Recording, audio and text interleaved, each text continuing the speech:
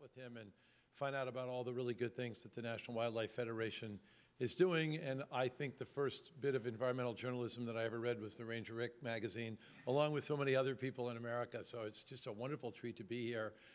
My name is Tom McHenry. I have the honor and pleasure of serving as the Dean and President of Vermont Law School, and also I go get glasses of waters for speakers, so I'll bring you one up here. And it's just an immense treat for us to be able to have Collin as our speaker and to award him an honorary degree tomorrow. But I'm going to let all of the introducing go to the director of our Environmental Law Center. And let me just mention, she is Jennifer Rushlow. She is a graduate of Northeastern Law School and the School of Public Health. She worked in private practice and worked with as a staff attorney at the Conservation Law Foundation in Boston, where she worked on food issues, helped organizing the food program, also on climate issues. So she's particularly well equipped to be here. And as I was doing some of the references on Jenny, the word woke came to mind. So of course, as someone as old as I am has to look up the word woke on Wikipedia. If you haven't looked it up, you should do so, because it's such a great description of what Jenny Rushlow brings to Vermont Law School. I'll leave you in suspense and give you Jenny Rushlow to introduce our speaker. Thank you very much.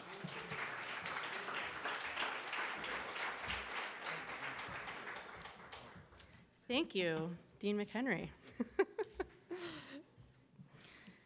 Thank you for coming to our 2019 honorary degree lecture. Collin O'Mara serves as the president and CEO of the National Wildlife Federation, America's largest wildlife conservation organization with more than 6 million members and 51 state and territorial affiliates. Under Collin's leadership, the NWF is focused on uniting all Americans to ensure that wildlife thrive in our rapidly changing world. NWF works with both Republicans and Democrats to protect wildlife, restore habitat, ensure healthy waters, defend public lands, provide environmental education, and connect people with the great outdoors. And they also publish the award-winning Ranger Rick magazine.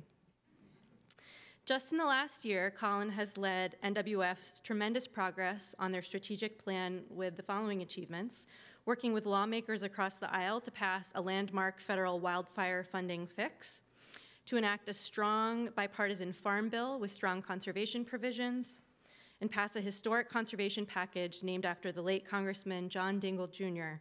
that permanently reauthorizes the Land and Water Conservation Fund.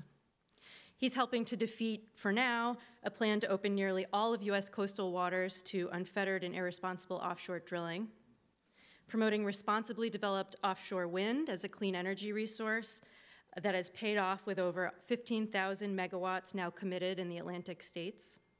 He's ensuring the mayor's Monarch Pledge reached its 4-year goal of 400 participating cities, counties, and towns. And prior to his work at NWF, Collin led Delaware's Department of Natural Resources and Environmental Control. And when he was appointed in 2009, he was the youngest state cabinet official in the United States. Before that, he was an accomplished student, including as a presidential scholar at Dartmouth, down the road, and later as a Marshall Scholar at Oxford. Outside of his work, Collin is a lifelong outdoorsman, a passionate advocate for wildlife, and protector of our air, water, and land resources for future generations. From his boyhood reading Ranger Rick and planting flowers in the garden with his mom, to his time leading the Delaware Department of Natural Resources and Environmental Control, to his past 5 years at the National Wildlife Federation, he has been one of our nation's leading champions for conservation. And I'm very pleased to introduce you to Collin O'Mara, the recipient of Vermont Law School's 2019 honorary degree.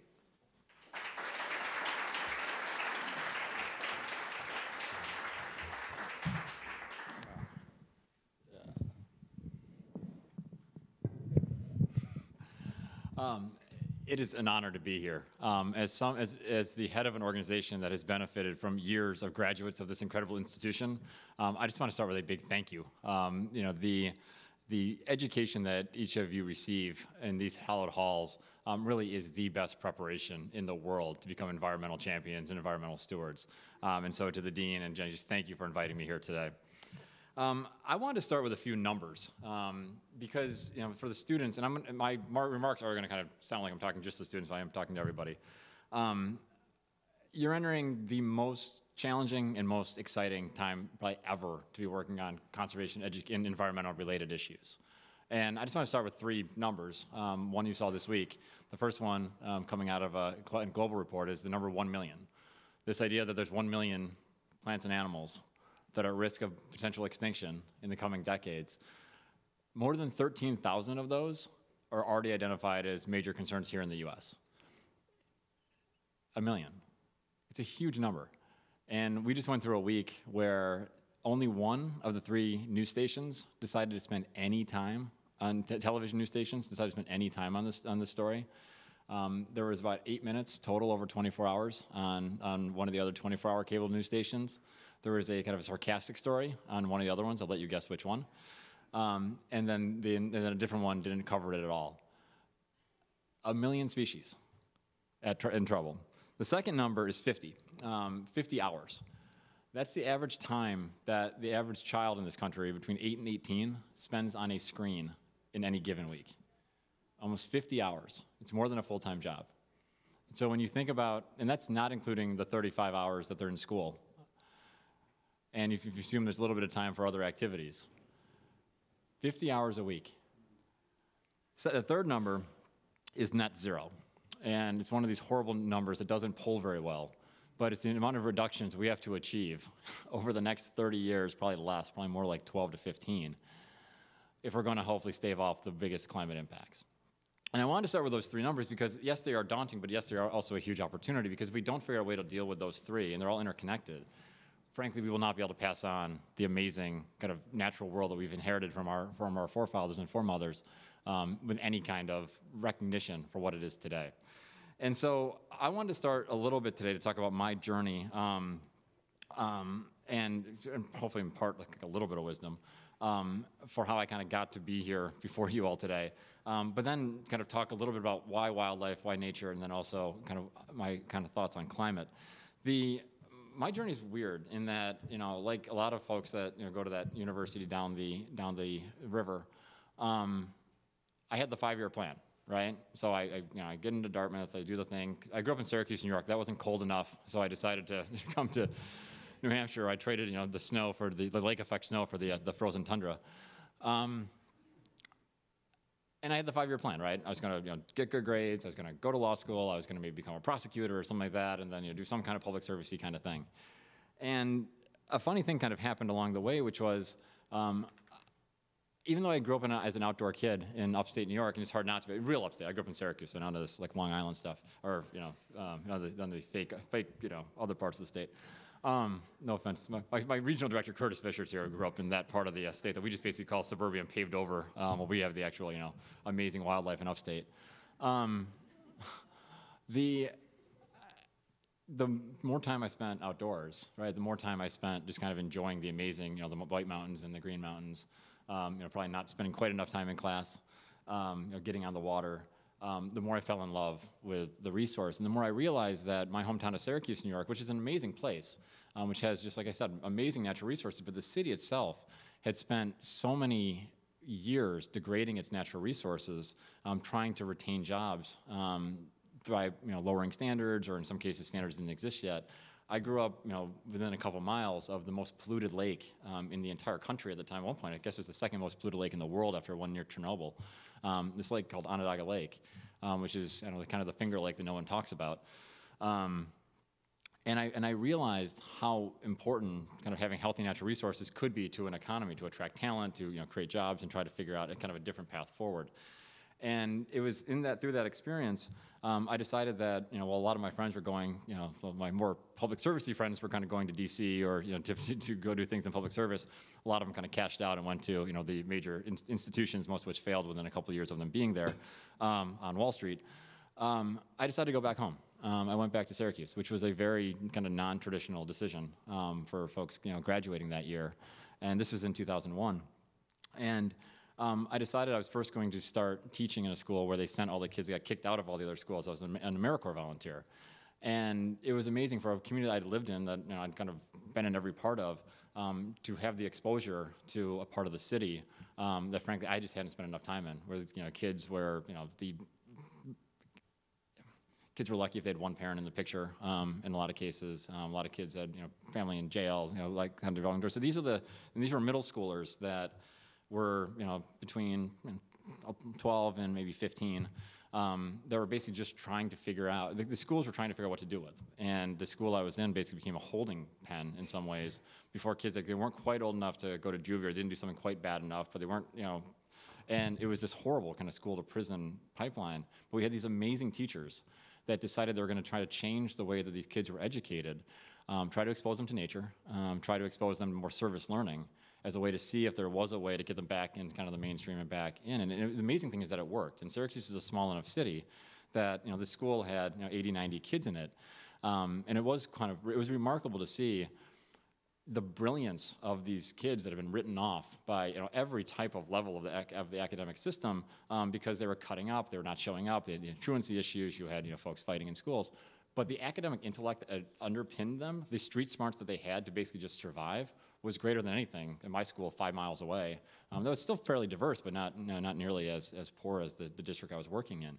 And what I realized right there is that talent was all over the place, but we had to figure out a way to reach it and actually help lift up those voices. Because I had kids that were, it was funny, I got in so much trouble. I don't know if I should tell this story. Are you guys streaming this? Good to know, thank you. But I got in trouble, so I took a bunch of the word problems from like the 7th grade assessment from the state test, and these kids were getting like 10%, 20% of these assessments. So I took one and I basically rewrote a bunch of the questions and put them in kind of in questions of things that relate to their everyday life. And again, I'm not maybe it's a little naive in hindsight, but I actually put a couple of them in terms of like a drug deal, right? Like, so if someone had X amount of money and they wanted 3 dime bags, how much change do they get? Every answer was right. And I said, well, this is no different than this yacht question, that you didn't. He's like, I don't care about boats. I've never been on a boat, but I'm going to get my ass beat if I don't, or I'm going to get beat up if I don't. And so it was one of those kind of moments for me where it's like, okay, there's a way to create change, right? If you can just kind of tap into folks in the skill sets they have and the knowledge they have. And the most amazing part is that we did a lot of projects trying to re-beautify and have folks take back their neighborhoods. And a lot of this was like, habitat projects and native plants and things like that. We didn't call it that though, right? We didn't talk about like the value for pollinators, the value for water quality, the value for stormwater retention. It was just folks making their neighborhood look a little better. And what we found was that even when things got bad, even when there were shootouts or, you'd have these vacuums that, when a gang would get taken down, and then you have these vacuums and these battles that would occur, those special places that these kids worked on were sanctuaries. There were places that folks didn't want to harm, because they were the places that had that community pride that kind of survived. And so that stuck with me. I had a chance to work for the mayor of Syracuse after that. We tried to scale up some of these programs, getting more kids outdoors. But what I learned there is that there's a pride and there's a community kind of rallying cry that can come from the kind of restoration of natural resources in a way that if it's done locally and authentically. And we created a bunch of jobs in the process and some small businesses. But it was one of those lessons that kind of stuck with me. So then I had an opportunity a year and a half later to go to Oxford, and I was planning on doing, I did PPE there, the Philosophy, Politics, and Economics program. But I focused on environmental economics. And this was a pretty far deviation from what I'd studied in school and at Dartmouth. But I started kind of getting into the nuts and bolts of like, why are these markets not working, right? Why are these waterways polluted? Why are we not capturing these externalities? Why have we kind of socialized all the costs and kind of privatized all the benefits? Why have we kind of set up these systems in a way that are making it harder for communities to rebound, frankly, especially in places where a lot of the jobs have gone away, but the pollution remained. And so I went deep into these issues and kind of came out really wanting to work on energy issues. And I did a quick stint at the Maxwell School up in Syracuse, which is a phenomenal place. And then I went out to work for the mayor of San Jose, California. And the difference of going from working for the mayor of Syracuse, where government is the biggest employer, I mean, it's government, healthcare, and the university up there, to San Jose, California, which is kind of the heart of Silicon Valley. This is the bottom part of San Francisco Bay. This is where Cisco and eBay and Google's up the street, where government's not even the center of the universe at all. It's in some cases, it's almost an afterthought. In some ways that's good, some ways that's absolutely terrifying, given some of what's going on. But it was a different experience where their goal was to try to figure out how do you attract the best talent in the world. There's huge inequities there too, which we didn't deal enough with, frankly. But their goal was to become kind of a global leader in sustainability and clean energy, and making sure that they were not just innovating the products of the future to meet the kind of climate challenges, but also to put those products into production, ideally in the U.S. So we're not just importing things from China or other countries. And so having those two kind of dichotomous experiences was so informative for me. And in both cases, both are not logical decisions. Now, the part of the story I left out is the reason I wound up in San Jose was that I was supposed to go to law school. I was supposed to go to Stanford, and I decided, a few weeks before I was supposed to matriculate, that I didn't really want to be a lawyer, which is something I should probably not say in these amazing halls. But I got great advice from somebody saying, look, if you want to practice law and that's the toolkit that you need, absolutely go.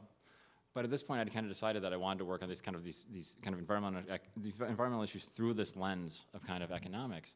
And my wife's a lawyer. She went to Yale, and she's doing amazing things, saving the world. So you absolutely did well, and you invested wisely.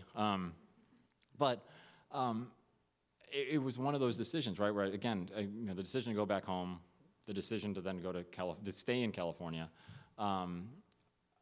created opportunities I never would have had if I did the normal path.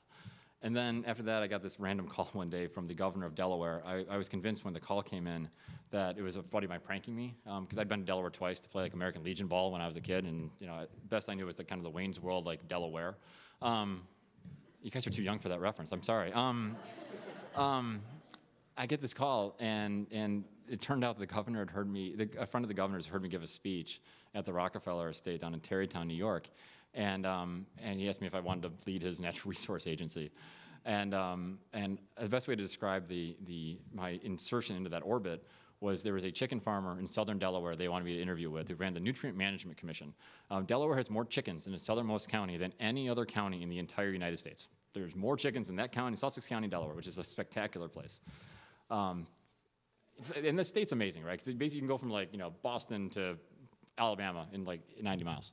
In all the best ways, mostly. And it was funny, they didn't know how to react to me, right? Because so I interview with this guy, and the governor calls him afterwards, like, what do you think? And he said, well, the boy's 29, he's from California,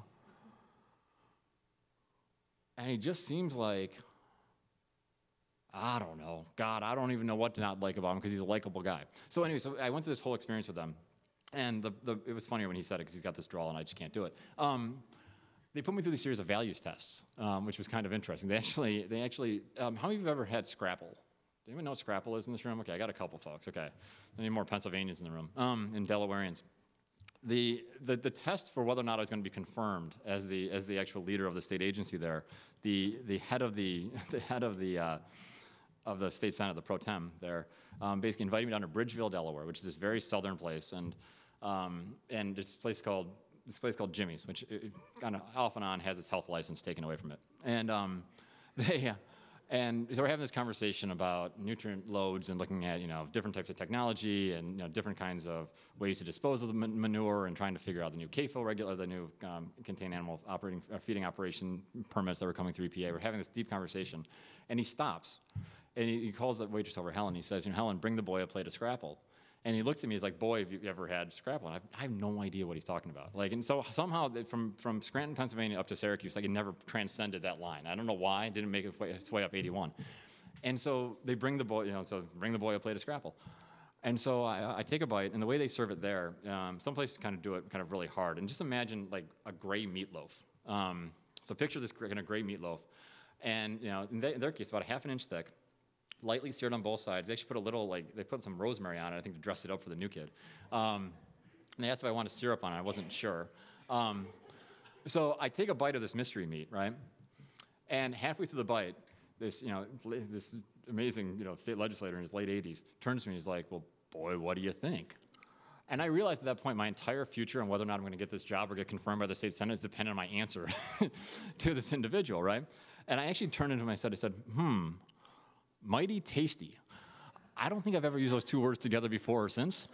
I don't know, it's like if people say wicked, right? There's words that just don't come out of folks that grow up in upstate New York. And by that point, the boy was fine, the boy ate Scrapple. And I was smart enough to not look at what it was until I was halfway driving back to the Legislative Hall. And the first thing that comes up, and it's still true, if you Google Scrapple at the time, the first thing that came up was it was everything but the oink. So it's basically, it's all the parts of the pig that aren't good enough for anything else. So imagine all the pig products that get used already. And this is so, I don't know what portion was kind of leftover pig product versus, sawdust, but the reason it was important was that it showed me how important the kind of the traditions and the value of the land and the kind of the connection that folks felt, with agriculture and the land was going to be to my time in Delaware. And I had to regulate everything from the DuPont, facilities in the north and, some of the worst contaminated waterways in the country. But again, I was able to kind of see how personal a lot of these issues were.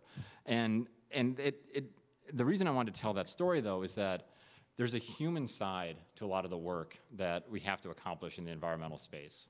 And a lot of times, what I see more and more in Washington is that we want government to play referee, right? We want government and even the courts to arbitrate those things which, we're, in some cases, unwilling to actually talk to people about face-to-face and actually have a more human relationship. And that's why I love states like Vermont and states like Delaware, where, if you're going to see somebody in the grocery store the next day, it's harder to, kind of blast them in the media or, just take them to court immediately. You have to actually work out your issues. And there's some upsides and some downsides to that. But the takeaway that I had was that we are often way too quick to jump to kind of more confrontational methods of achieving conservation outcomes when collaboration is often possible earlier. And frankly, if you jump to confrontation too quickly, a lot of times you prevent the opportunities for there to be collaboration in the future. And so one of the things I work a lot on right now is how do we shift, kind of the paradigm that we have, because we're living in it, the insanity coming out of the Trump administration. Or even I was hopeful that we'd be able to work with them on some things, but I mean, just the sheer barrage of kind of attempts to try to weaken, things that have been accepted as kind of bipartisan conservation practices for years is just staggering. There's a humanity side, there's a human side to the conversation I think is often missing. And I think part of the challenge is that, we don't have enough folks that spent a lot of time on the landscape. A lot more kids are growing up in cities. Kids are spending more time on screens. You're more likely, I tell this joke and people still call it a dad joke, but kids were more likely to play duck hunt on Nintendo than they were to actually be duck hunting in a blind. And so if you don't have that connection, all of a sudden the way that you relate to conservation challenges is not necessarily through kind of a tactile kind of reference point. A lot of times it's more academic and more kind of cerebral. And so we lose the people side of a lot of these conversations. Right now, looking at that 1 million number, as I said, there's about 13,000 species right now that are kind of what they consider species of greatest conservation need. These are species that states have identified as basically needing additional investment. And in this country, we've done a better job saving a lot of large mammals and waterfowl than almost anywhere else in the country because sportsmen and sportswomen pay excise taxes and license fees, and we use that revenue to help bring back things like white-tailed deer and elk and wild turkeys and a whole range of ducks. But we haven't really invested at scale in the rest of kind of the diversity of wildlife. And as a result, you see monarch populations that are cratering. You see, bee colony collapse in different places. You see issues with amphibian populations around a whole range. A whole range of reptiles are in trouble. A bunch of turtle species are struggling, both terrestrial and aquatic. Freshwater mussels, songbirds. I can kind of go down the list. A bunch of shorebird species. Because we haven't invested in the proactive collaborative work, and we've been in a political system where one side likes to fund defense and kind of cut taxes, and the other side likes to fund other social programs. But the conservation priorities typically have been left behind, and there haven't been enough champions funding a lot of that work. Then the tools that are left tend to be things that tend to be more regulatory, that don't cost a lot of money for the Congress or state legislatures, and so wind up with a lot of battles on the Endangered Species Act. And frankly, some of the work that you have all done has been unbelievably important to saving species that otherwise I think would have either gone extinct or been in a much more perilous state than they are right now. But because of a lack of resources kind of being pushed into the proactive collaborative work, when it would be upstream before they get to the emergency room, we wind up in these emergency situations later where all of a sudden you have to marshal 11 states to try to save the sage grouse and spend hundreds of millions of dollars to do it, where if just a little bit of investment earlier and some thoughtful planning on the energy development side could have avoided a lot of strife because you wouldn't have had the number of leks that were destroyed over the last 20 years. And so one of the messages I want to give to you today is that you've been given an incredibly powerful set of tools by understanding the law, understanding precedent, understanding how the court systems work. And it is an incredibly important club to have in your bag. But it's not the only club. And so thinking through kind of with a high level of sensitivity, which skill set you use in which situation, and having consistent fidelity to the outcome you're trying to achieve, but having flexibility about how you achieve it is going to be one of the most important ways to differentiate yourselves as individuals, but also to give yourself the best opportunity to make the greatest amount of progress. And right now, I mean, there's no better example of this than in the climate space, because we have to do everything we possibly can to reduce emissions from every single source. Yet I'm in conversations in DC and some states where folks are fighting over which types of technology should be allowed and which ones shouldn't. And look, I mean, this is probably sacrilege among some of you in this room, but like, we need all of it, right? I mean, we need to figure out how to rebuild natural sinks in every single corner of the country. We need to figure out how to reforest and afforest places, do it smart using natives, but we have to figure out a way to sequester 20, 30% more between the natural systems on the forestry side, rebuilding wetland complexes, restoring grasslands, hopefully, all in ways that are kind of consistent for wildlife habitat and kind of reconnecting some corridors, and doing a better job on the ag side as well, of course. But 20 to 30% of the solutions, could come from natural solutions. The beautiful thing about a lot of those is that they're the very same solutions that are also going to make communities more resilient to extreme weather events and sea level rise. So if you can restore wetlands, the average wetland that we restore in this country can hold between 300,000 and 1 million gallons of water. So it's a lot of water. So if an average wetland can hold that much, when you pave over that wetland, when you develop that wetland, that water capacity, that water storage to both slow down the velocity and basically hold that volume goes away. And so, Curtis and myself and our teams do a lot of work trying to restore these natural systems to try to make the case that not only is it good to reduce emissions, it's also good to make communities more resilient. And as a side benefit, I get better habitat for my ducks and waterfowl and everything, and shorebirds and everything else. But thinking through those solutions that are more intersectional, this is the second point I wanted to bring up, which is really thinking through kind of intersectional solutions and really kind of making sure you're sufficiently conversant across issue areas. So one of the challenges I want to leave you with today is I want you to think of any public policy issue that nature could not be part of the solution to solving. And I'm going to give you a couple of examples where it is, and I'd be, challenge me afterwards or during the Q&A. And somebody will say tax reform, and I'll challenge you on that one too. Think about healthcare, right?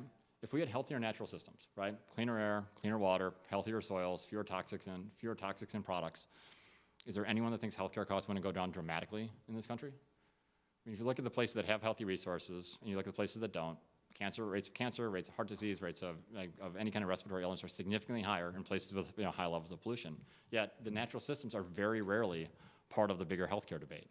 Right? We try to do this on the environmental side, trying to make this public health case frequently, but it's very rarely kind of saying, hey, like if we actually just restored this forest or this waterway, except in cases where it's just gotten so bad, right? Like a Flint, Michigan, or some stuff in Pittsburgh or other communities where there's just no choice but to deal with the resource issues that's actually driving the illness or the disease or the impacts on kids.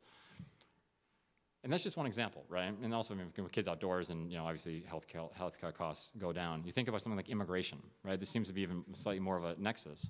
But the places that have had the greatest mass exodus in the last few years and kind of the migration crisis, not just, in this country, but you think about places here, you don't hear a lot about the migration crisis coming out of Costa Rica right now, right? Places that have restored their natural resources, places that have slightly got better control over their economy, more jobs because they're, from the tourism economy as well as kind of sustainable agriculture, are doing better right now than places like Guatemala and Honduras that in some cases have just pillaged a lot of the natural resource. In some cases you have kind of the privatization of resources either by multinationals or by kind of guerrilla forces. But if we had healthier natural resources in both of those cases, I think some of the stem of, obviously there's a bigger trumped up, no pun intended, kind of fear that's being pushed on a lot of this. But there are ways to strengthen local economies. You think about some of the conflicts in Africa over the past several decades, and a lot of them are resource conflicts, right? There are places where there's water scarcity of arable land, and you see these kind of massive conflicts that come as a result. You haven't seen a lot of proposals from like USAID to try to restore a lot of these natural systems. We'll do it a little bit on the food side, right? We'll talk about kind of different agriculture practices, even though I'm not sure that's always been a force for good on the landscape in terms of the way it's done and some of the proprietary products we're often selling as a nation. But again, it's part of the solution. And I can go through a dozen issues like this, but I mean, thinking through how nature and healthy systems could be part of the solution to every major challenge we face in this country is a paradigm shift that's going to be necessary to achieve the other big kind of pieces I mentioned before. And, you know, and even if folks don't care about, you know, kind of the 1 degree of separation solutions, it's also just good business, right? I mean, having healthy public lands in this country, public lands support an $887 billion outdoor economy. $887 billion. It's bigger than almost any other industry sector with the exception of like financial services and agriculture and a couple others. But yet we don't treat it like that. You know, if a company was proposing to move to, actually, you guys are pretty rational here. If a company's planning to move into a city, right, you see like Amazon, right? Amazon's a good example of this. Folks moved heaven and earth to put together multi-billion-dollar incentive packages trying to attract Amazon to their communities. If you lose some of the functions of some of the forests, some of the waterways, some of the wildlife populations, you will lose significantly more value and have to make up for those costs through additional water treatment or, you know, other types of investments, kind of mechanical systems, than you would have gained by having one of these major employers come in. But we don't think about the ledger the same way, right? We don't have like the natural capital conversation. It's always entirely divorced from the economic development conversation. I mean, I've seen governors figure out ways to spend, you know, $200 million trying to bring an auto plant to a community, but not being willing to invest, you know, $300,000 in a project that would help retain an important, you know, habitat area for their tourism economy. And so again, thinking about how nature needs to be part of the answer to a lot of these questions. And frankly, a lot of you, given the breadth and depth of knowledge kind of across the entire environmental law landscape, are going to see some of these opportunities for intersection, and they're going to be more important than ever. Which brings me, you know, finally to kind of talking a little bit more about climate, and I think the role that all of you could play in the bigger conversations ahead. We're headed in some scary territory on the politics, and I talked to some folks about this over lunch. We can't afford right now to not make, you know, dramatic progress very quickly. Yet we're in an environment where the politics have become somewhat poisonous, and one side sees a political advantage of kind of demonizing the other side for, you know, being deniers, and the other side sees it as politically advantageous to demonize the other side for basically, you know, trying to have adverse impacts on the economy. And so when you have a scenario where both folks feel like they win by attacking the other side because they think they're both right on the merits and on the politics, that's when you get gridlock in this country for decades. And we've seen this in different places. And at the same time, so that's what we're seeing kind of at a meta level and in kind of the federal politics. But if you go one more layer down, I'm seeing folks that a couple of years ago were absolute, you know, kind of denying there's any impacts, terrified to mention the word climate, all of a sudden coming to the table saying, you know, hey, there's bipartisan solutions that are possible. You know, we have a concern about maybe this tax mechanism, but we want to do this other thing. And so I don't think we can regulate and kind of litigate our way out of the climate crisis. I think you're going to need durable solutions. There's absolutely a role for that, and there's places we're going to have to push on, and there's companies that are doing bad things, and there's things that are going to have to be done through the courts. But the solutions that are actually most durable in the US and kind of throughout our history are things that have had at least some level of bipartisanship so they can survive across multiple administrations. And, you know, President Kennedy, when he was opening up with a part of NASA, he told this great Frank O'Connor story about the young lads that they're in Ireland, and they would kind of roam across the orchards, and they'd come up to a big wall, and they would throw their caps over the wall. And the argument was that if they threw it over the wall, they'd have no choice but to figure out a way to go get it. That's kind of where we're with climate right now. We have no choice but to figure this out. But the only way to kind of get that cap, the only way to actually achieve that outcome is to be much more flexible in the way we're getting there, which means kind of this ruthless pragmatism that frankly I think is missing so often in American politics. You know, so many folks, and you see this in the renewable energy industry, right? Folks will say, my technology is better than the other ones. And it's like, I don't care, we need them both, right? We need all of them, right? We need all those technologies to work, and hopefully in wildlife-friendly, well-sited ways. But the only way we're gonna overcome the big challenges that we face right now is to be pulling in the same direction and basically all agreeing of the outcome, which is to basically decarbonize the economy. And you can do, obviously, that faster if you're bringing in natural systems at the same time that are kind of pulling carbon out of the air. But it's incredibly important to kind of agree on the outcome that you're trying to achieve. And this is where I think with all of the new students coming into the workforce, advocacy doesn't, Jim Murphy and I were talking about this before, advocacy doesn't kind of look like it did even like 20, 30 years ago. Right? I mean, before it was like the NGOs did advocacy, right? Government kind of implemented the will of legislatures, and the corporate side, you know, more or less kind of stayed out of it, even though it wasn't really true at the time, but that was the perception at least, right? Like, we're gonna need each of you, no matter where you go. If you go to a law firm, if you go to a in an NGO, if you go into government, we're all going to need you to be advocates in your own right, right? And again, within the rules and the bounds and everything else, but moving institutions very quickly. You know, unfortunately, the huge successes of the 1970s on environmental statutes, which is one of the great global accomplishments for the environment, I think left us complacent. We had so much success over about an 8-year span between the Clean Water Act, the Clean Air Act, the Endangered Species Act. I mean, these just amazing acts that passed that really did help just transform our relationship with natural resources. Also gave us an idea as a people that government solves environmental problems. That companies don't really have a responsibility to deal with them as long as they're complying with the letter of the law, and that individuals should use government and the courts as a way to enforce to make other people, you know, kind of reduce their pollution or their impact. That's a model that right now in the current politics isn't sufficient to deal with the scale of the challenges that we're facing. We need a level of collective action that we've never had in this country, arguably in the last 70 years since the mobilization for the Second World War. And so if that's the case, then how do we find solutions that are going to work for a place like West Virginia, where there's 1,800 pounds per megawatt hour of carbon being emitted for every kind of unit of energy, you know, compared to, I think, I don't know, 10 pounds per megawatt hour, given how clean the fleet is here and the amount of power you're importing from other places. There's huge, massive disparities. And the human side of this is going to become the most important. The reason the cap-and-trade, there's a lot of theories on why the cap-and-trade effort, you know, 20 years or 10 years ago failed, 16 years ago. My argument is that we didn't get the people side right.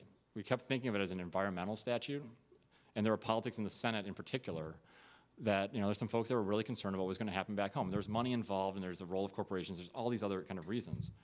But we treated it like an environmental statute instead of being honest about what it is, which is kind of a restructuring and a rethinking of the way the economy works in different parts of the country.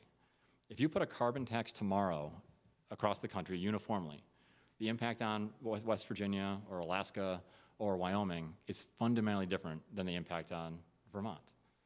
You're taking you have a energy, you know, and here you have a fairly fossil-free kind of energy mix, more or less, relatively. But in West Virginia, right, where the predominant source is still coal, you're making a product that, again, needs to be reduced, and they know that it needs to be, you know, reduced in the years ahead. But you're making it less competitive for them to sell energy. You're making the energy more expensive for folks to be able to buy there, and you're making their ability to export the one commodity that they see right now as profitable more difficult to move. Now, again, we absolutely have to still reduce. But then I'll have folks on the other side say, well, we can't talk about carbon capture technology. We can't talk about, you know, nuclear energy. We can't talk about these other things because they're not as good as some of the clean energy alternatives. And at the same time, I'll have folks, you know, say, well, we can get to 100% clean energy here in America. But then you ask them the question about, well, what about China, where there's more than 1,000 coal plants that are scheduled for construction in the next 10 years? What's your plan for there? And again, you get these kind of stammering answers. And so the reason I wanted to share that, though, is there's a lot of these silver bullet solutions that are going to be presented to all of you, and you're going to be asked to, you know, support them or advocate them or work for organizations that are different pieces. We have to embrace the complexity, and we have to embrace the human dimensions of these challenges. If we figure out solutions that work for West Virginia, right, through a combination of retraining and infrastructure and investments in universities and investments in, hopefully, you know, technologies are going to reduce emissions, hopefully huge investments in things like energy efficiency that create jobs that can't be displaced, well-paying jobs, many of which are organized. If we make those kind of investments in a smart way, not through a handout, but through actual work that's going to make their community stronger and safer on the, you know, over the course of 10, 20 years, and create well-paying jobs in the near term as you're training the next generation to come after, we will have done the world. We will have created a model that can be replicated around the world. Because right now, the two states that have the highest unemployment in the entire country are Alaska and West Virginia, which is also kind of the chair and the ranking member of the Natural Resources Committee, where a lot of this policy is going to be debated. Both of whom are willing to both admit the climate is a problem. They're both proposing different legislation. Not everything we love. We don't love every piece of it, but they're proposing solutions. They're engaging in an authentic way, trying to find that path forward that works for their community. And if we don't figure out ways to find solutions that work in those places, you're going to wind up with this kind of regional sectarian, I don't want to say warfare, but you're going to see this regional sectarian disagreement that we've seen plague so many other issues in this country.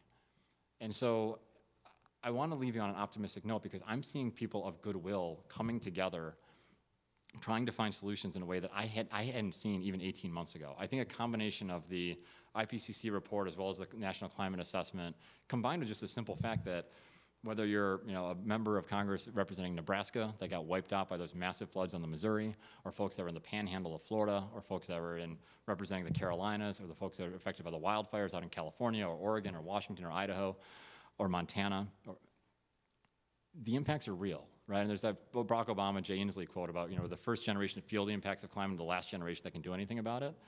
The impacts that folks are feeling, it's not the pictures of polar bears and puffins, it's not the charts showing 400 parts per million, it's the actual impacts in their backyard that they're feeling. That's creating a catalyst to actually do meaningful things on the ground and through policy, through legislation and regulation that actually are going to strengthen communities. If we don't take advantage of the goodwill that's being created by folks that are seeing the impacts in their backyard, making them part of the solution, making sure that frontline communities that are facing pollution, making sure that rural communities that are facing the brunt of these impacts, if we don't bring them into these conversations and come up again with academic solutions that really just don't take into account the impacts on regular folks, we will have missed one of the greatest opportunities to level the playing field in this country and create prosperity in zip codes across the country. So I wanted to leave you today with an optimistic note. I think there's an opportunity to not just rebuild wildlife populations and rebuild and kind of solve the climate crisis by actually rebuilding the country in a major way. And it's a way that's this isn't the Eisenhower highways of the 1950s. It's really thinking through how we rebuild natural systems, how do we rebuild systems that are thinking toward 2150, thinking through the next 100 years, not simply building back to the way it was. If we turn the conversation that way, it's a much more collaborative, much less partisan conversation than anything you're seeing right now. And I need all of you to be part of that army, be part of that field. And the reason I had the Roosevelt quote in the title for this lecture, I don't want anyone in this room to be one of those poor and tired souls that neither knows victory or defeat. We have enough commentators. I got enough folks that are snarky on Twitter. I got enough folks that want to throw rocks from the sidelines. We need folks that are going to suit up, whether that's in your local community, whether it's in your state legislature, whether it's within your company, whether it's in your law firm, whether it's within the halls of the federal government, even internationally. We need folks to be engaged. You roll your sleeves up and get involved. If it's just planting some native habitat in your backyard and taking a kid outdoors to get them off the screen for a few minutes to have them enjoy the wonders of wildlife, just doing your part. Because right now we're in a world where it's somebody else's problem. And I think the reaction we saw to the wildlife report the other day was an indication of folks being like, well, that's government's fault. Government's got to figure that out. It's a million little actions that have gotten to this point. It's a million little actions that are going to be necessary to actually get us out of the mess that we're in. But if we do those actions well, at scale, across the country and around the world we can create is going to be absolutely amazing. And the pieces are there. And frankly, as one of the leading law schools in the world on environmental issues, we need you guys to lead, right? We need to make sure that there's a pragmatism that comes out of what you're doing, that you're not just thinking about winning the case, but you're thinking about moving the needle on, on the resource, making sure that you're always kind of pushing for more and more progress. And that may mean that there's some, settlements here and there. That may mean there's, kind of things you have to kind of think about what the best vehicle is to achieve the outcome you're trying to achieve. But if we do that well, the legacy we leave for future generations who won't remember our names, but they will remember that we actually rose up and did something amazing for the future of the planet and left a legacy of healthy wildlife and healthy natural resources, frankly, that will live on for generations. So thank you very much for having me today. I look forward to your questions.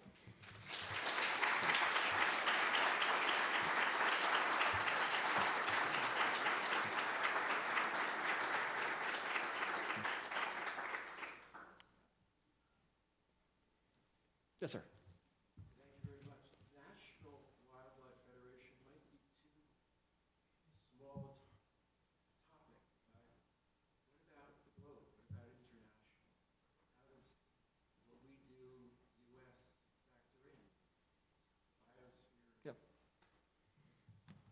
Yeah, so the question was just, is national kind of enough of a lens, or do we need to be thinking more globally? We absolutely do.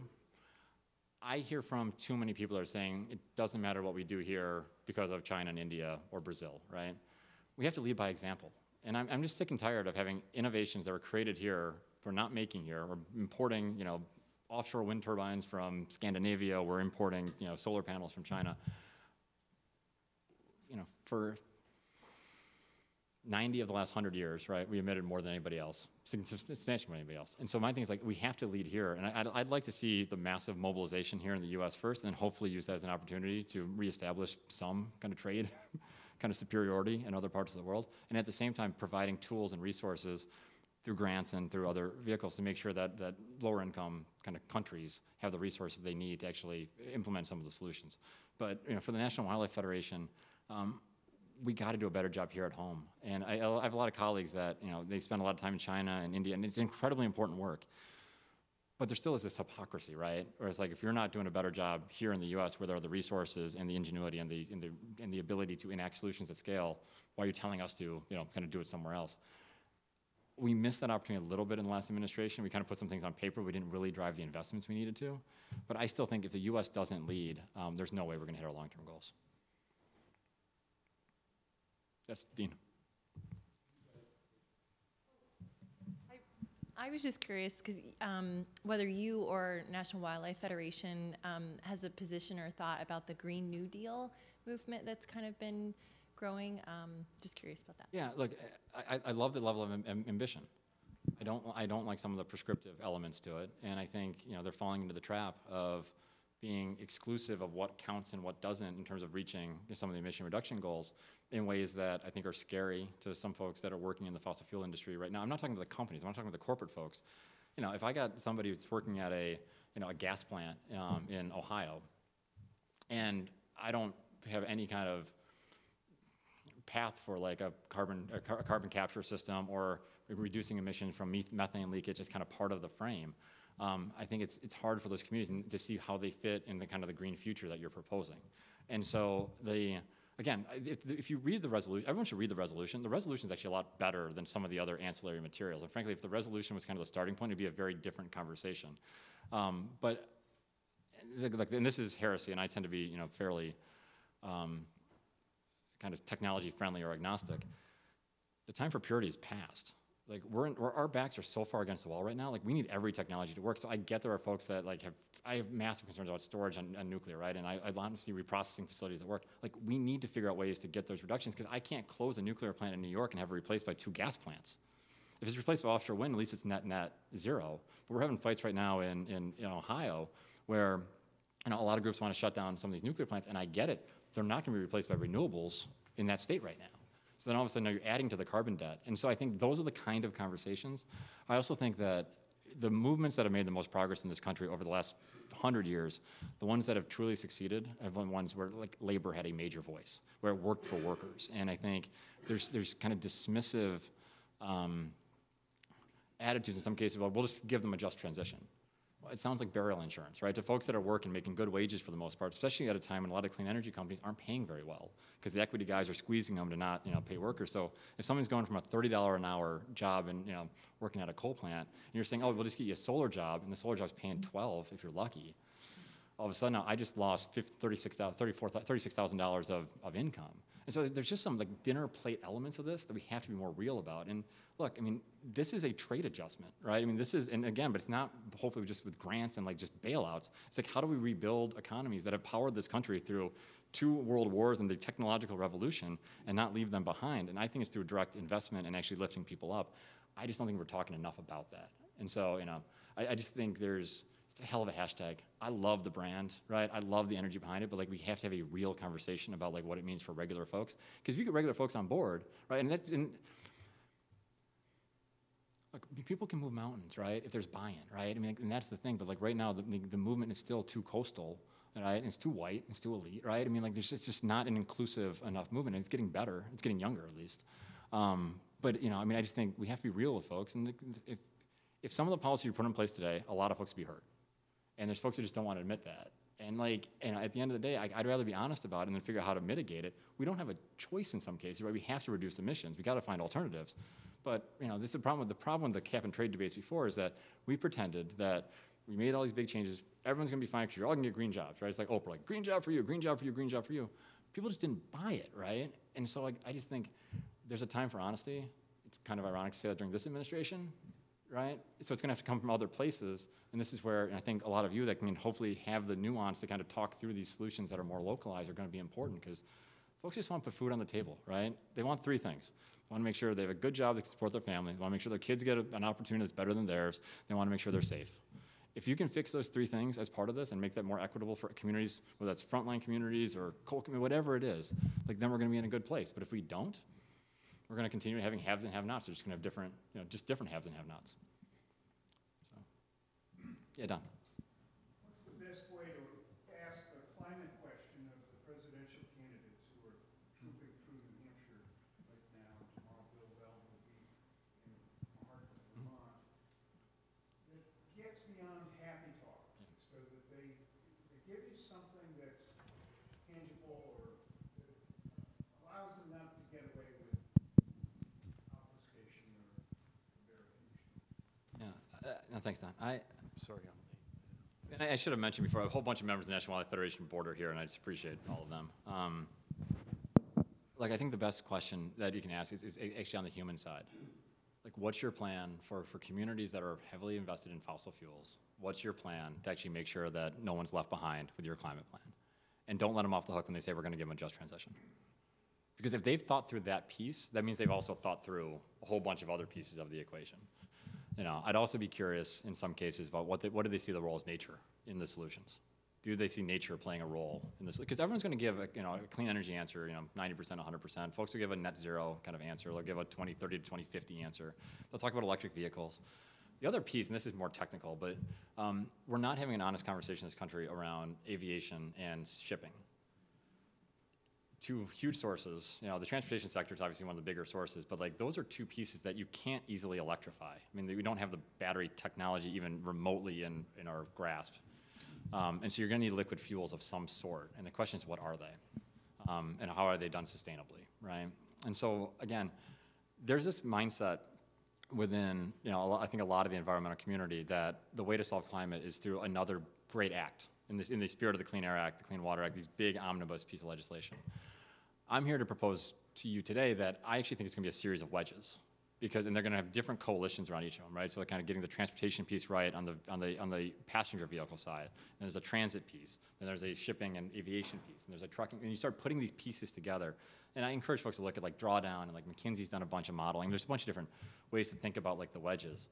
But it's just, Don, it's peeling back that next layer, right? Okay, I hear you say 100%, what does it mean, right? What does it mean for regular folks? And how are you gonna make sure that there's opportunity that's created, particularly in those places that haven't? How are we gonna make sure that folks of color have opportunities? How are we gonna make sure that communities that have been left behind have opportunities? I don't wanna trade a bunch of, how do I say this? Camera's running. I don't want to trade a bunch of billionaires in the oil industry for a bunch of billionaires on the clean tech side that also leave workers behind.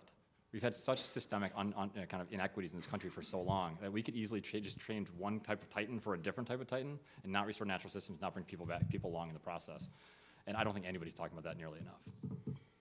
So, yes. The way to get things done is pressure on the people in government, legislators that can make the decisions. But so much of the talk is, if we don't do something by the end of the century, the sea levels are going to rise 3 feet, and people say end of the century, who cares about that? How do you make it an immediate impact? How do you get people to think that this is having an effect on us right now? It's not just maybe our grandchildren will be affected. How do you convince them that right now we have a problem so they'll be motivated to get their legislators to do something about it? Yeah. The way most people are experiencing climate impacts is through these extreme weather events, right? And folks are trying to figure out how to keep their families safe. Right? I've seen more. I was testifying before financial services a few weeks ago, and the Houston delegation, which has been pretty tough on kind of climate solutions the last few years, just given the number of oil companies that have their headquarters there, asking how do we make our communities more resilient after Hurricane Harvey? How do we rethink? We've kind of paved over a whole lot of the bayou, a lot of the grasslands, the Katy Prairie, and all of a sudden we didn't have that storage capacity. So all of a sudden we had rivers of water on our highways in different directions. I think it's the local impacts, and I think we made a tactical mistake as a community for almost 20 years by trying to globalize this problem. Right, the pictures of puffins and polar bears on melting ice caps and pie charts, and I have great respect for some of the folks that did some of those presentations. They were very elitist in the way they were approaching the problem, as opposed to saying, look, if there's drought conditions, right, all of a sudden your crop yield's going down. If the rivers are warmer, then you're not going to have a trout stream, right? If you have more winter ticks, right, just eating all your moose, all of a sudden, then you're not going to have healthy populations.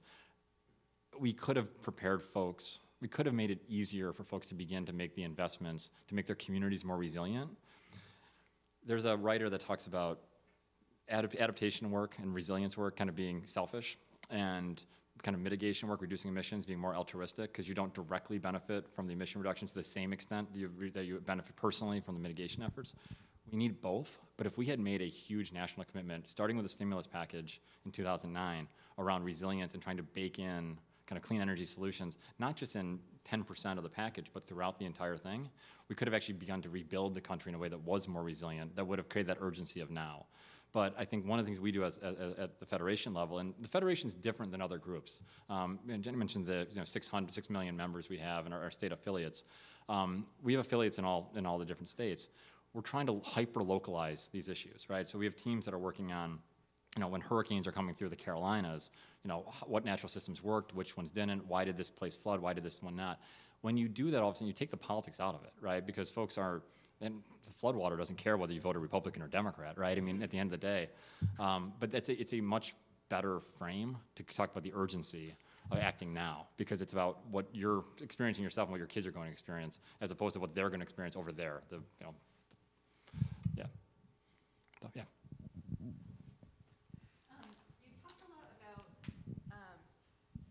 You talked a fair amount about coal communities and needing to find solutions that don't leave communities behind.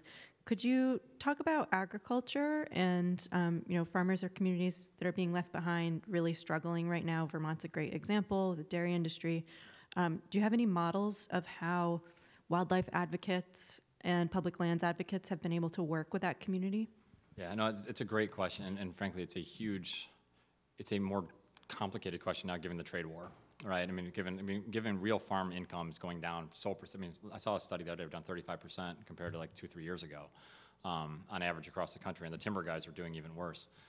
The solutions that do tend to work in different parts of the state are where we're diversifying the revenue streams, right? So folks that are benefiting from, maybe having some additional habitat, or, the ability to do hunts on land, some form of tourism, different kinds of specialty crops. Folks are going more towards more towards organic.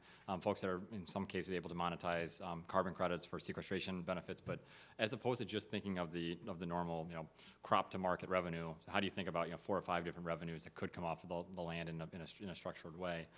We've also been trying to work with folks on not just the air credit side, but the water credit side, and try to have ways that if we make investments upstream, that folks downstream will benefit from that, can make sure that the economics are kind of working out. But the current Farm Bill is interesting in that hugely bipartisan package, and there's a lot of these mechanisms that are built in for pilots in different parts of the country. We spend a lot of time focused on the cover crops, because cover crops obviously have a huge value. These are crops that you'd plant kind of at the end of the season to pull up additional nutrients, and it's normally been thought of as a water quality benefit. Working with farmers to try to have crops that are actually sellable in markets, so maybe a rye, that might have some value at least, the rye commodity prices are tough. But yeah, whiskey, yeah, exactly, because you're going to need it if the tariffs continue. So having that, but then also making the case that it's going to improve soil health, it's going to improve yield the next year, it's going to reduce erosion. That combination of values. But I think one of the challenges that the messengers often are awful, right? Having somebody like me that, I've spent time on farms, but not, I'm better than some, but not nearly as good as others. It's got to be farmer to farmer. And so we have like a lot of these champion kind of programs where we'll, find those kind of folks that are really innovative, doing the right thing, and then give them resources in the vehicle to kind of socialize the idea.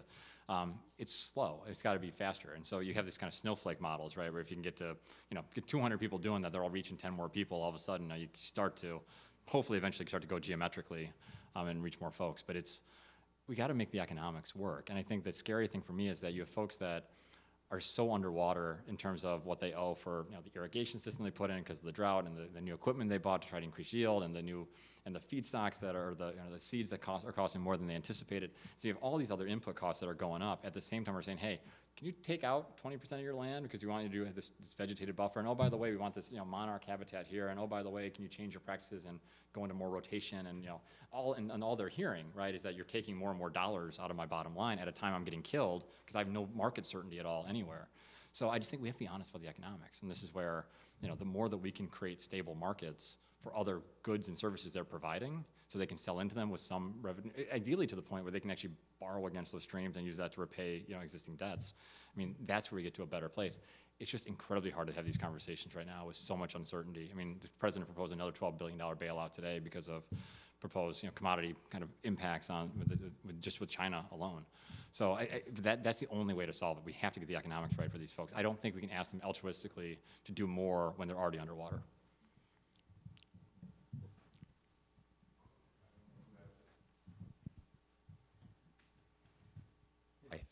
Thanks again for coming. Great to see you up here in the North Country. Kind of a two-part question.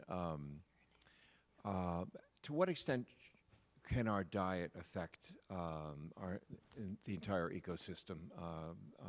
People talk a lot about, any of us who hang around Washington here, about veganism, but to what extent could we change diet, and what would the effect of climate be? I don't think that will entirely happen, but the other part of that is, to what extent can we change the way we treat soils and in agriculture? And Hunter Lovins and some others have started some sites on healthy soils, soils as carbon sinks, and that approach to agriculture and its effect on the entire ecosystem and wildlife and people. Yeah, no, both great questions. I mean, I think on the diet side, there are of course reductions that come from moving towards more of a plant-based diet than more of a, especially a beef kind of predominant diet. A lot of the habitat we're losing right now in places like Brazil is you have both palm oil issues and you have cattle issues, right, that are driving a lot of some of the deforestation that's occurring in different places. It's not a silver bullet, kind of across the board. I mean, there's, when you're talking about wedges, right, you're going to have, potentially maybe as much as 5%, maybe 5 to 8%. One of the scariest numbers for me in the wildlife report that came out the other day was that at this point we're at more than 30% of the land around the globe is actually, of the surface land across the globe is used for agriculture or livestock production in some way. It's an incredible threshold, 30% of all land in the world being used for crops, and so crops or livestock. The benefit is going to come from not just reducing, but actually putting that land back into some form of habitat, hopefully revegetating it, ideally with trees where that's possible, so you're getting the sequestration value. And so, I mean, again, it has to be part of the solution. We have to kind of move in that direction. There's some bigger wedges that I think can come quicker, earlier.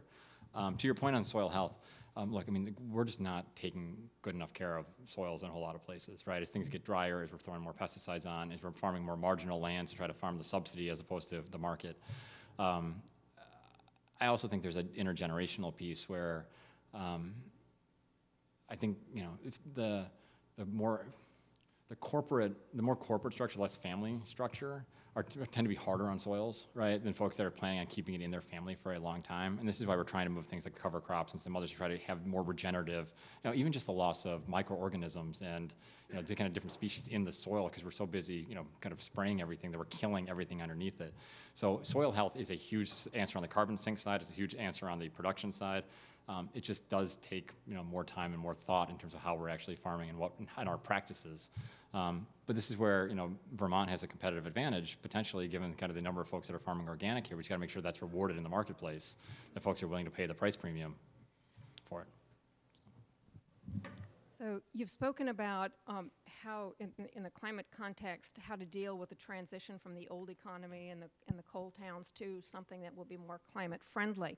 But at the same time, our society is going through a massive revolution with the digital economy. And so we have kind of parallel forces at work here. I'm wondering to what extent you're thinking about how to deal with the new digital economy to minimize its carbon footprint or greenhouse gas footprint from the start, particularly for things like online retail. But also what that digital economy is doing to the local social structure that you seem to be very dependent on for the kinds of solutions that you're seeking. Yeah, no, it's a wonderful question. And in fact, Robert Putnam hasn't written anything in a while, right? But this does fall right into a lot of what he was talking about 20 years ago. And I think there's a couple opportunities, right? I mean, the decentralization of potential economic opportunities coming from the digital revolution allows folks to live in places where where the normal company town would not have been located. So folks choosing to live in Vermont because they want to live here, and then even though their corporate center may be somewhere else, but they're working kind of remotely. So it creates, and this is where making sure that broadband access is in every corner of the country, making sure there are those opportunities for folks to kind of work wherever they want, creates a big opportunity. The energy hog side of a lot of the big data farms is something that we've been working with a lot of the big tech companies on, and a lot of them have made commitments to use only renewables to power those facilities. The challenge is a lot of them are buying credits as opposed to actually, doing deployments themselves. So you have some double counting issues in terms of where the energy is actually being generated. But this is one of the big questions that I think we don't grapple with enough. It's not just the digitalization and kind of the energy suck that comes from kind of technology. If we're actually going to electrify the entire vehicle fleet, all of a sudden now all the gains from energy efficiency get eaten up between basically server farms as well as vehicles. And so that means you don't just need kind of clean energy to kind of fill the gap that you've kind of reduced to with efficiency. You've got to actually kind of refill a bunch of the gap that you've created. So I think we're working on those pieces, but there's not nearly enough attention to kind of what that means. So I agree with you completely. You're going to see a lot of federal efforts the next couple of years to try to have more performance standards around some of the technology, around servers and things like that. And they're getting better, right? The Moore's law kind of evolution of technology is still kind of continuing. One of the challenges is that everyone thought if we had all these Energy Star appliances that our overall demand would go down. And it's basically gone flat because we're buying 10 times more appliances, right? And so we're just plugging things in all the time. So I think there's a consumer behavior part. The most complicated part of your question, though, which is one I don't have a good answer for, which is the social fabric question. And this is where I think, a place like, Vermont, New Hampshire, Delaware, where folks still are places of neighbors, where you still have gatherings, where there's still an attempt to try to have more of those social interactions. We need older generations to frankly socialize kids to be more social and more human, right? I spend a lot of time trying to convince grandparents to take their kids fishing because their parents don't know how to. If they didn't do it themselves, or they only did it a couple times. And so again, it's not a clean answer because it's going to be very hard. Who knows? Facebook could be broken up into 50 companies, and all of a sudden some of these platforms could kind of go by the wayside. But we got to remember how to be human again. And I don't think we can actually solve the big questions if we're completely scattered and there's no kind of social fabric in communities. I think we have to get the human side right. I do think wildlife's connecting in that way. I think when folks are planting together, restoring things together, doing cleanups, I think there's some social connections that come from that. But we need to create opportunities for folks that otherwise would just be playing on their devices or playing Halo in their basement until 2 a.m. every day, to actually come out of the darkness and actually get into the light and enjoy the outdoors. All of you are great messengers for that. And anyone that went to this school or lives here kind of enjoys the amazing outdoors. But it's just not enough of it, and it scares the hell out of me. Why don't we do one more question?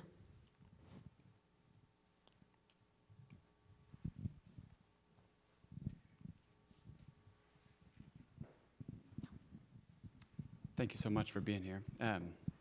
I currently a student, came to law school with no intentions of ever becoming an attorney, honestly. I received a lot of the same advice that you did, to not go to law school, don't think about law. But there's something that's really attracted me to the kind of the divinity and the purpose of a lawyer. And I feel really inspired by the idea that you've talked about coming together, right? And talking about the solutions one-on-one, face-to-face. The more local, the better, rather than just calling in the referee, like you said, government. So as I think about my future, and like you talked about, some of these dinner plate issues for me are paying for loans, and all of these other things. I wish I could just be a little small town mayor, something like that, right? Or some kind of job like that, but I'm forced to think a little bit bigger, right? So what are some of these positions that you think of that could be part of this collective action, right? Or sort of this spark to bring a group of people together? What are some of the maybe job titles that we could think about as students as a future goal to achieve? Yeah.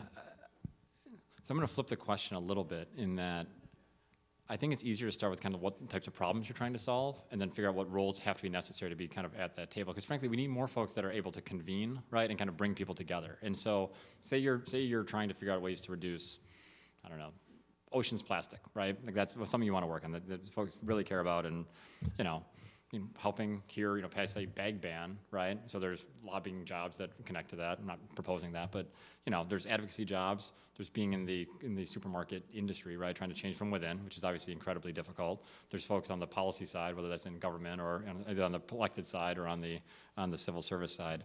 I think just thinking through, kind of what does that table look like to have all the right stakeholders, and which seat do you want to be in, if that makes any sense at all. I think one of the things I try to do a lot is try to think through, like, what are all the voices that need to be at this table and making sure we're actually inclusive, right? Because so often, like, communities of color get forgotten, low-income folks get forgotten. So like thinking through like what that bigger stakeholder process looks like, and then there's job opportunities in almost all of those from different angles, right?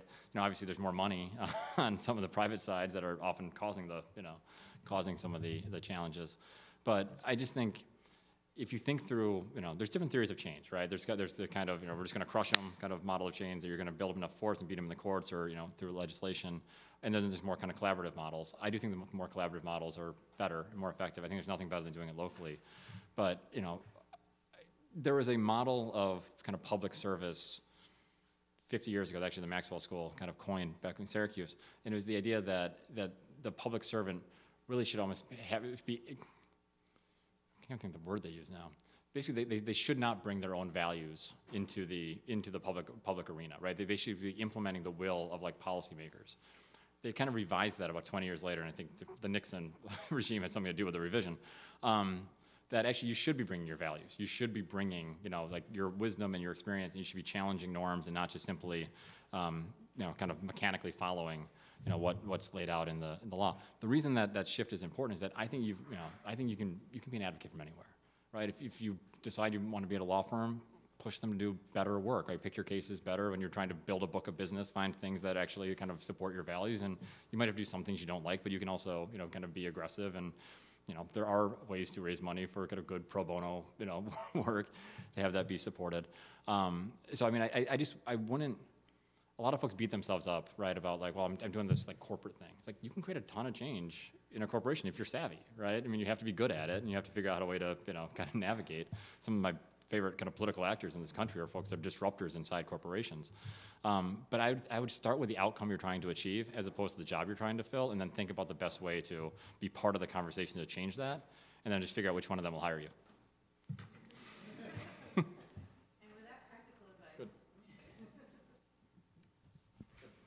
Thank you very much. Thank you, Collin.